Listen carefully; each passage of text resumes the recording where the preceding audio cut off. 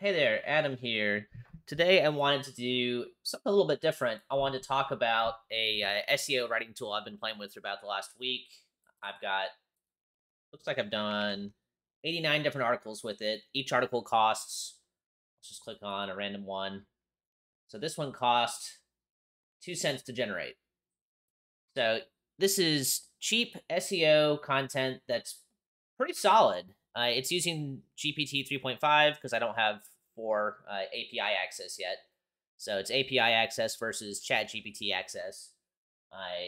But it's once I have 4.0, I'll be able to use 4.0 for it, which will increase the cost a bit, but have significantly better writing.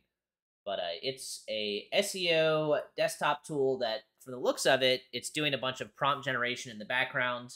It has one-click SEO, bulk, some local SEO stuff, a lot of different settings. But let me just show you an example of one to see, so you can see how it works.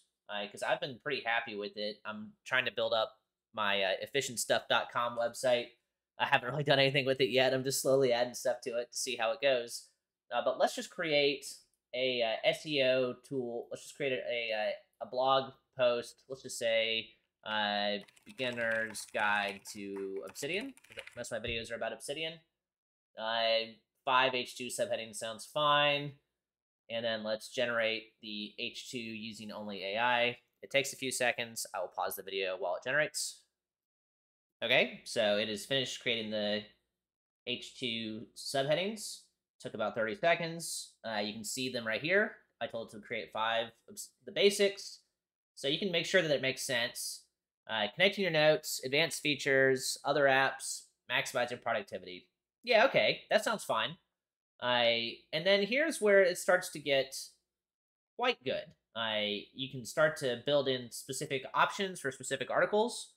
So for this one, it has a voice option, so you can talk about you, yours, or use it like first person.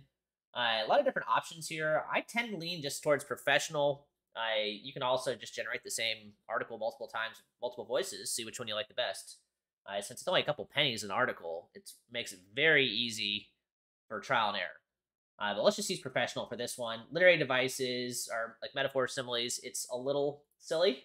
You can try it, see if you like it. Not a huge fan for me. I'm not a huge fan of it. So we're just gonna do professional with no literary devices, and then you can ask it to generate lists and tables and FAQs if it makes sense for that type of article. I think lists would probably make sense in a beginner's guide. I don't really see why you need any tables, like a markdown table, so we're going to skip that. And then frequently asked questions would make sense for beginner's guide. You can tell it to make Mid-Journey being AI photos for each subheading. I don't care about these. I'm not using their photos. And then audience personality, there's 13 different types. You can look it up. It's called brand or 12 different archetypes. So try that if you want to. Not a huge fan. I just use the auto styling. And then I like to do, this doubles the cost. You can do the best of 2 for the subheadings and frequently asked questions. Let's just skip it for now. And then it's going to automatically generate the lower keywords. And then finally, you're going to scrape the top results to see what content's being used to compare it against. And then create yours using these subheadings. So I'm going to scrape the URLs, start the writer, and you're going to see it's going to disappear, and it's going to be down here. And this is the part that's a little slow. It can take about 5 to 10 minutes per article. So I'm going to pause it. Once it finishes, you're going to get a pop-up in the middle of your screen. So I'm going to pause the recording, and once it's done, I'll show you what the output was. All right, so the content's done generating. I guess you can look at the clock to see how long it took. It just finished a second ago. And you're going to see that this generated about a 2,000 word article, cost 2 cents. So what you can do is, this is the descriptions about what it did, what settings it used. It also is going to save this same exact thing, so I can actually just close this. And it's just going to save it as a text document inside of your ZimmWriter folder. It's the same thing. So all you have to do to start is grab the entire content, copy, and then you can see it's already got markdown formatting. And then copy and paste. And there's the article. I would recommend going through and reading the whole thing and editing. My suggestion. You get some pretty weird stuff, but I'm just going to add a couple pictures to this. I'm going to upload it, and then you can read it for yourself and decide how good you think the content is. Let's not spend a while reading through it. You can have your own opinion about it. So I'll post that and have the link in a comment. Let me show you some of the other things it can do, just so you have an idea. There's the one-click thing. If it's super simple, just type in the name of the article, hit go. I'm not a huge fan. If I'm going to go to the effort of doing an article, I'll either use the blog writer one, which you can really go in and fine tune settings and get and scrape and have a better article.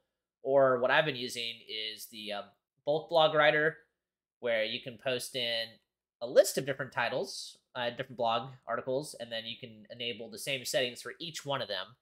And you're going to see what I was talking about, the GPT model.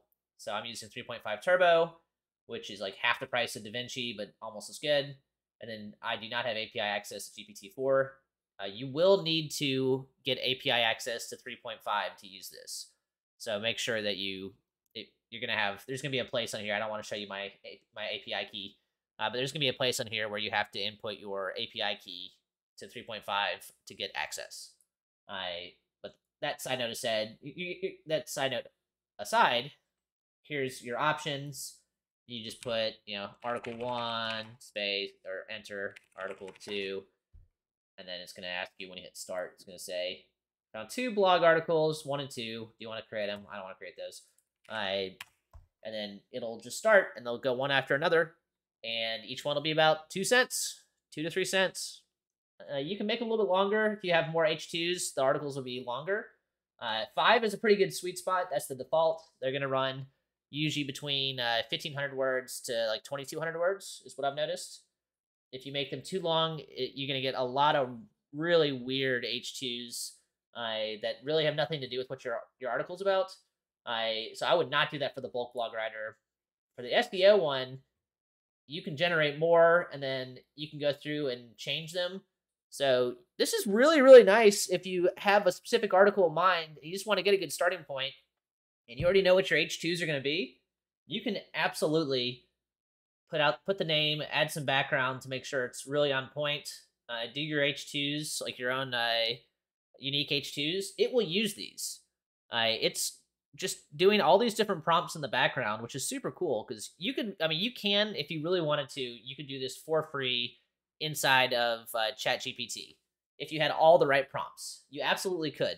But I am going to save 20 minutes an article for 2 cents. It's absolutely a no-brainer.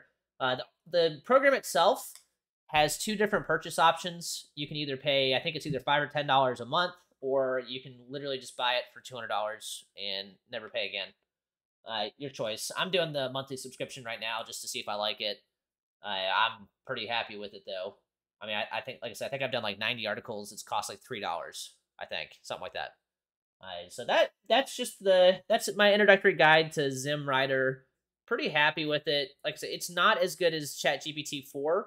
It's just not. The content's not as good because I don't have access to the GPT-4 API. Once I do, I'll just switch all of them over to that. I think it'll be like 15 cents an article or 10 cents an article or something like that. So significantly more expensive, but much better content. This is good enough though. This is good enough for most stuff, especially very, very low volume keywords where if you write it and publish it and you're the only one on the topic, you're going to get ranked. That's essentially what this is for, and for good first drafts, and just to get you started. So, play with it. It's cheap. Just screw around with it and see what works best for you. I think that's sort of the fun of it, is you got a lot of different settings you can tweak. You can try all the different voices. You can try all the writing styles, the style of a certain person, audience personalities. Change the voices to first person, third person, you, I, we, however you want to do it.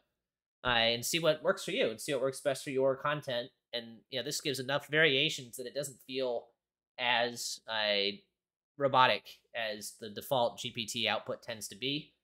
And it also gets the correct length without too much fussing. So I hope this was useful. Let me know what questions you have. I may do more videos on this at some point. The channel is called Efficient Stuff. It's just stuff that's efficient. I I'm not really constraining myself to any one particular thing. So this has been fun to play with, and obviously I'm building out a website with it.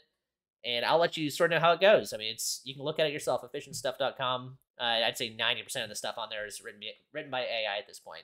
A little bit was written by me. All right. Thanks very much. Bye.